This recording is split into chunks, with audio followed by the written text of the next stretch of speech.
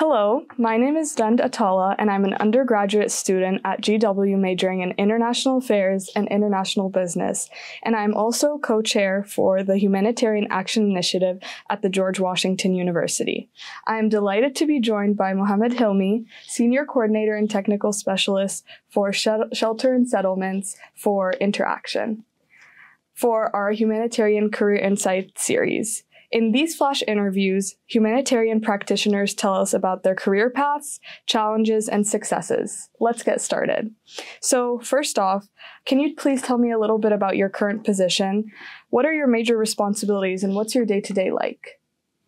Yeah, so I work for Interaction in the humanitarian team, which Interaction is a coalition of 190 NGOs working in humanitarian and development work.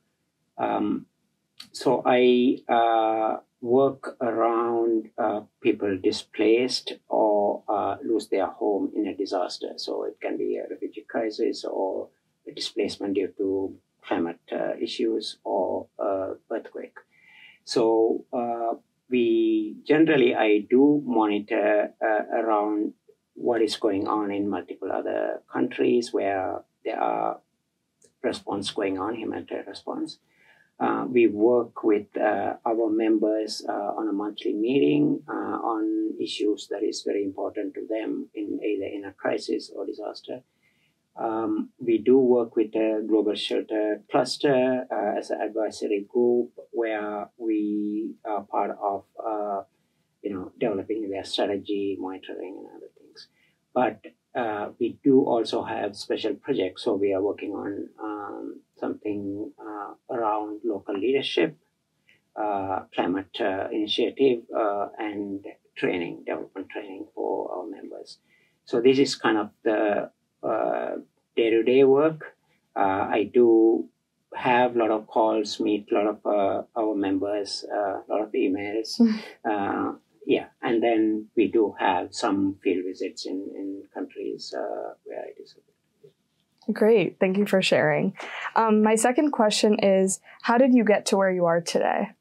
It's by pure accident. So I was it's a while after I actually started working, looking for a job. But I was in a boat and I saw an ad on an economist magazine for somebody.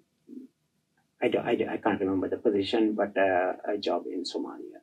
So I hand wrote an application and posted it, and eventually it ended up by getting it through after a series of